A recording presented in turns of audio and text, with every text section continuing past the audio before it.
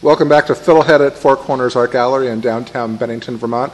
Monday, June 10. It just started to get drippy outside after a great weekend. We are here with Tiffany from Shaftsbury, Vermont. How old are you? I am 16. You're here today because, and we're excited, you brought in two more of the pottery pieces that you're going to start selling here. What is in your hand right now? This is just kind of a medium-sized bowl. It's good for cereal.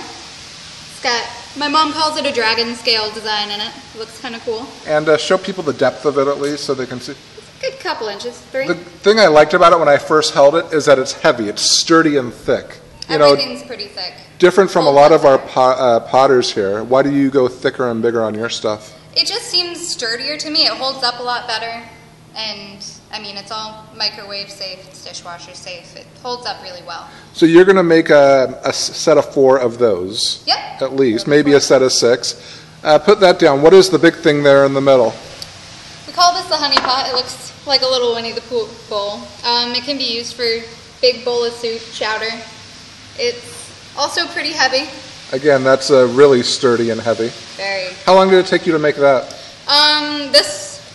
The bigger stuff tends to take less time for me. I don't really know why, but this only took maybe a half an hour to make and just another week or so to get it fired and glazed. So that bowl is going to start being on sale as we speak here at Fiddlehead. It's $40.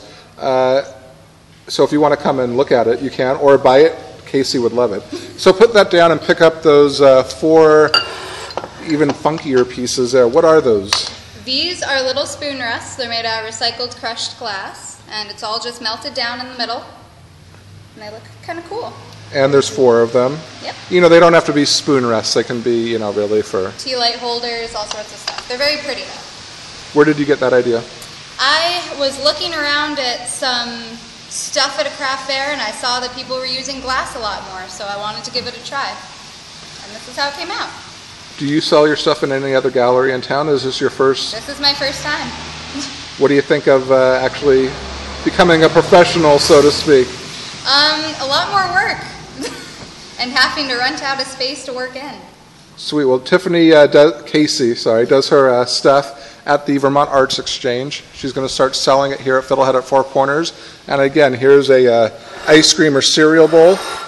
Here's her big piece, a honey bowl. And these are 4 spoon rests. The spoon rests and the honey bowl are available right now at Fiddlehead. So come on down and look at them. And over the next few weeks, Casey's going to be bringing down more stuff.